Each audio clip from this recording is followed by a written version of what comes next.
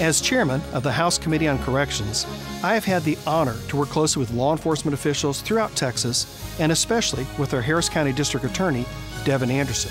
Her innovative ideas like the First Chance Intervention Program, which helps nonviolent offenders learn from their mistakes, has saved taxpayer dollars and provided a way to rehabilitate first-time offenders.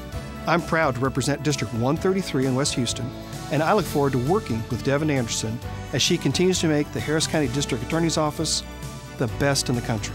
She has my full support and friendship.